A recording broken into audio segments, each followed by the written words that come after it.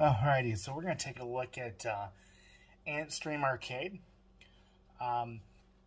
It's been, I want to say, about a year or so since I've visited the site, so I figured I'd give it another check or another try, given how revamped the interface is from a year ago, or maybe actually a little more over a year ago at this point. So here's the website, guys. So you've got, if I scroll down here, I'm going to go ahead and, there we go. Alright, so you got games I played. You've got games that are curated for you based on what you've played so far. You have games with challenges. So the games offered here are offered based on the gems you want to pay for to play. So you play, let's look at Double Dragon, for example. Okay, so let's go ahead and say I want to play Double Dragon. So you play for 30 gems. It's 30 gems to play, unless you're trying for an achievement, in which it's a little bit cheaper. Now, Antstream did give me gems to play with for the purposes of this review, so I do appreciate that. That's why I have some. But if I go ahead and get back to play now. Now, this will work in any web browser. Right now, I'm on the Xbox One S, playing through Microsoft Edge, which is pretty handy. So you can play on any device that allows for a web browser and an internet connection. You can play touchscreen controls. You can play with keyboard, mouse, well, keyboard, or you can play with a controller on pretty much any platform. So it's pretty awesome. Now you've also got up here, you've got tournaments. So you can look at tournaments, and if you participate in tournaments, depending on how you will earn gems to continue playing games. You earn gems by completing tournaments, by getting achievements, by completing challenges. Actually, I think tournaments just for fun, but challenges, achievements, as well as daily logins. So if you log in a day, you earn gems. If you skip a day, that's okay. You skip a week, that's all right. You'll still get gems every time you log in. So that is something to that's definitely good to know. So let's go ahead and go back to play now. All right, so we got the tournament here. We got again my games and games with challenges. All these games are games that offer challenges you can complete. So let's look at Dig Dug, for example. Let's say I want to play Dig Dug. Okay, so here's a challenge I've unlocked here. Just keep digging. Get through as many levels as possible and obtain the highest score of 1 life. That's my best score there. That's the score I need to get max medal. And that's the current position that I'm in, 919. So it's pretty cool. And then you got this one here. That if I wanted to pay 40 gems for, I can unlock and attempt to do the challenge. Which is you have infinite lives, score as high as possible in 2 minutes. So it's pretty cool. In fact, let's go ahead and actually unlock this challenge here. I'm going to pay the 40 gems, and it'll say it'll take it out of my total. Okay. Now, when you go to a challenge, you've got solo. If you get it, you get 20 gems. If you want to duel it out with a friend, if you got friends on here, you can get 40 gems potentially, up to 80 if you beat them. Giant Slayer, which is between 30 and 70 gems. So you're guaranteed 30 up to 70 if you battle the community. So you got a couple of options there. Your best payout and highest risk, of course, is Giant Slayer. Next duel, of course, solo. I'm going to go into solo. So this will be 2 minutes. And this will give you all the different ways you can play. It'll load up pretty quick. And I will say there's a bit of a delay. And I got to actually use game controls. Alright, so now I'm playing. And again, this is playable on any system that can accept a web browser connected, or use a web browser and a internet connection. Oh, whoa, oh boy, whoa, that was close. Oh man, I died. That's okay though. That was pretty cool. But like I said, it'll accept any any device that can accept internet connection can play these games, which is really cool. Now, you can play based on the amount of gems you earn. They also do have a subscription model, so you could subscribe if you wanted to. I believe it's $30 a year, or I think it's like $6.99 a month. So not too bad of a price point there. So there is that option too. And I believe when I first covered this, I was actually subscribed for like 3 months or months, something like that. When they first started this, which is kind of cool. And this is still cool too. I mean, like the I just died. I like the I just like the interface. The interface is so smooth and really really well done. Oh, I'm gonna die here. Oh. Okay, so we'll finish this out. Got 30 seconds left. I'll show you some of the games that are on here.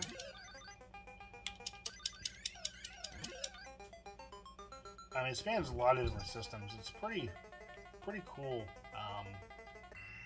service here for sure. He's gonna escape, isn't he? Yeah, he's gonna escape. That's fine. 7 seconds left. 7 seconds.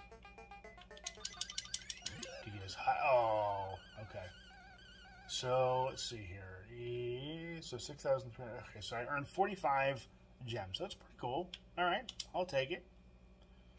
All right, and you can retry if you want for 20 to get a better score. I'm going to say done, and I'm going to back out. Okay, now so that's an idea of how the challenges work. Now, what's cool here is you got new games. So you've got all these new games that have come to the service. I've got some classics for sure. I got some indies here as well, which is really nice to see. I love to see indies. So you got Blowout, Blow 'em Out, which is a real good SNES game. You've got multiplayer games, you got indie games, you got Flee. Flee is a great game. Reshoot R.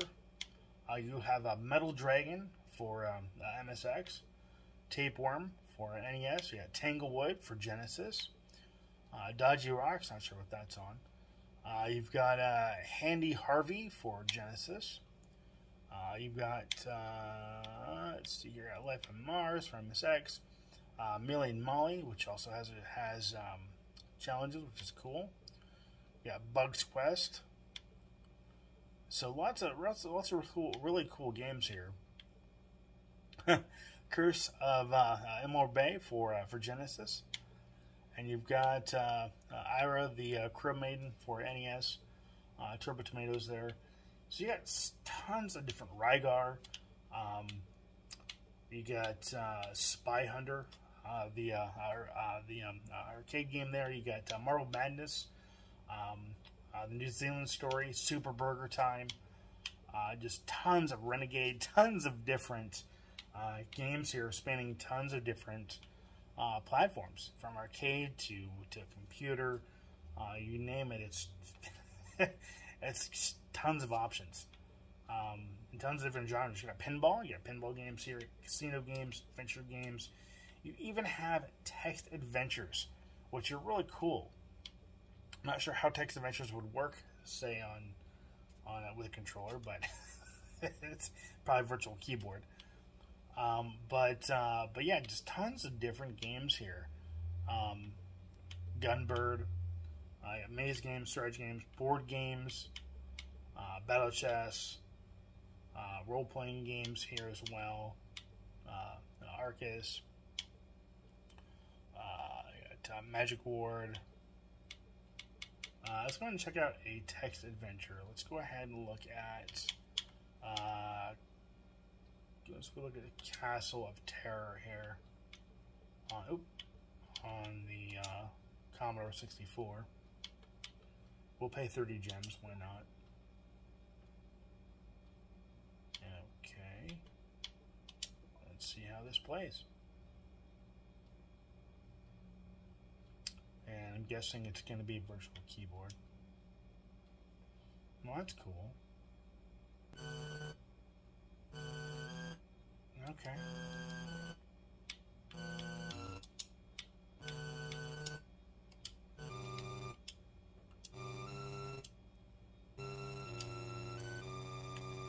can't play this on the keyboard. It's just not gonna work. I'm gonna go ahead and quit. Now it's cool, so I wasted 30 gems, but that's alright. That's right. I'll eventually earn them back. Alright, so let's say I wanted to play, let's do,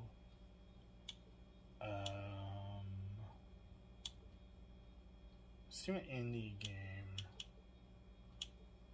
Let's do,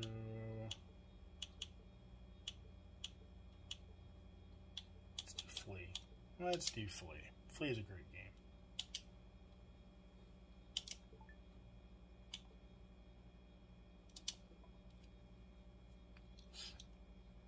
So here's Flea.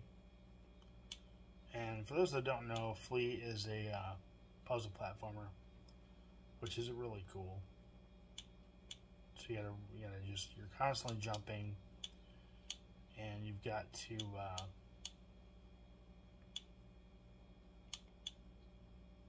you gotta get all the blood vials and then get to the exit. And I got some ranges to to avoid. Pretty simple yet challenging puzzle platforming game. Oh, I just died. Okay, and we're gonna grab those. Now, let's say, for instance, that I was done playing. Okay, let's say I was done playing right here. I'm gonna hit the move the start button here. I can go ahead and save it. So this does support save states, which is really cool. Okay. And I've got settings. So you've got a D-pad, you have vibration, transparency, T-pad, denso, volume, how to play. I'm going to go ahead and quit the game. Okay, let's say I want to come back to it.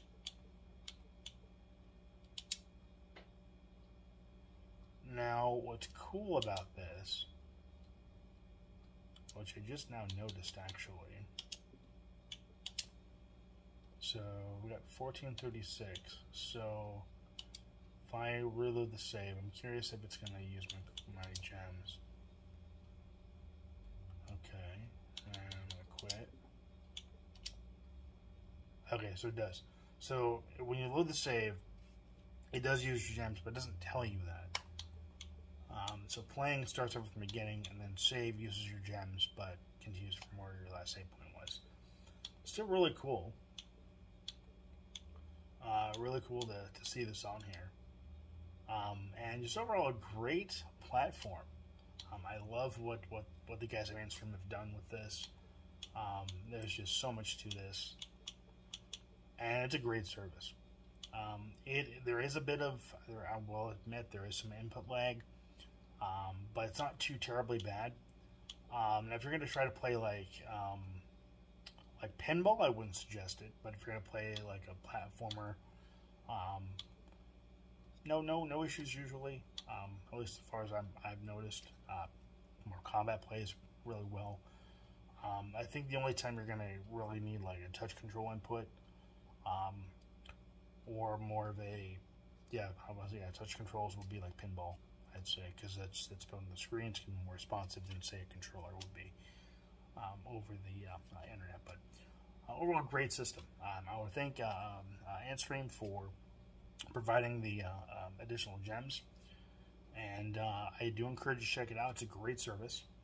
One I've definitely been enjoying all over again, and it's a great time. If you want to find me here, you can find me, challenge me to some games. It'd be pretty fun. So, alright, that'll do it here. I want to thank you for watching, thank you for subscribing, and as always, until next time, take care and happy gaming.